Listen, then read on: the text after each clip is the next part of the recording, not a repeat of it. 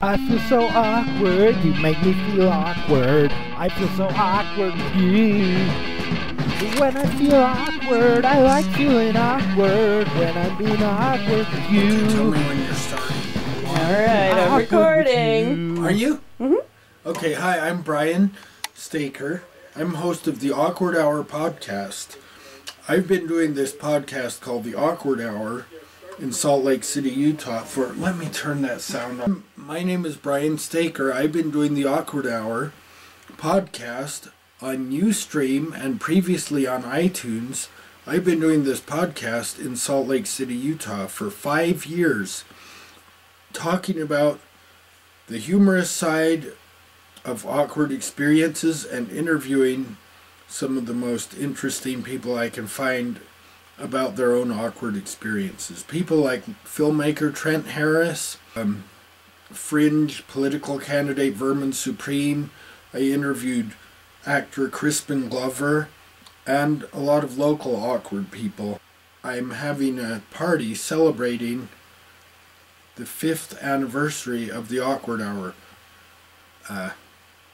See, I need to really write this out. That's alright, you're doing good. This party's good where it's candid, and that's good. I have a budget for this party, and t-shirts.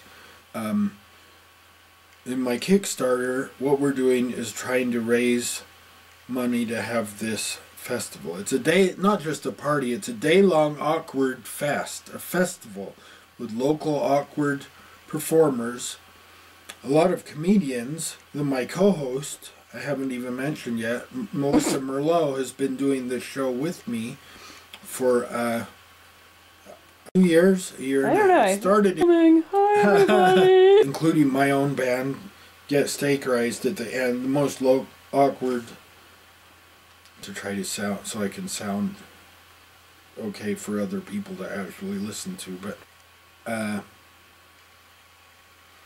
a highlight video, best of, from little highlights of the show. See, you write shit out.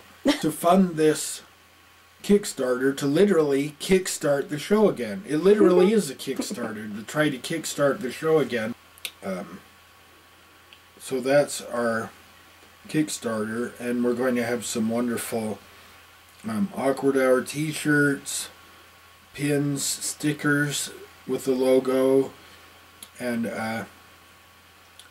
so we have a lot of wonderful premiums for donors.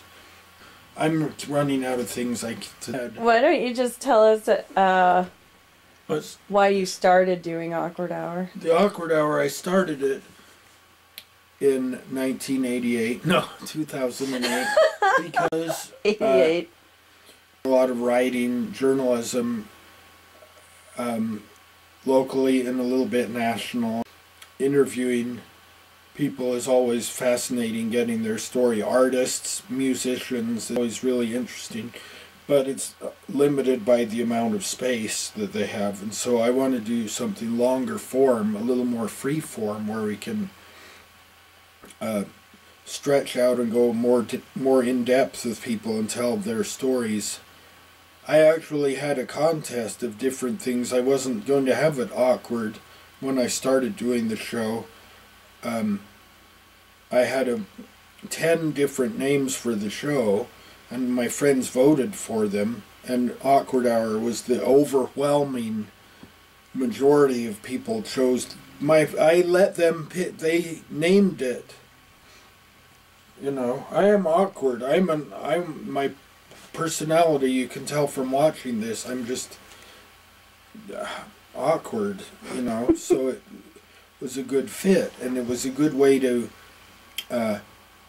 because awkwardness is a part of your humanity and what makes us human, things that, not poking fun, a little goofy, you know, like awkward things you see on the internet, silly little videos, but sometimes though, yeah, but I mean, trying to get in depth and find out, using awkwardness to find out more about what makes us human, you know, and what makes us tick, and you know, that type of thing. What is important to all of us in the inner depths of our psyche. Did you just stop it? Mm-mm. No. I just Okay. closed up. Okay, so maybe that's about... That's good. Okay.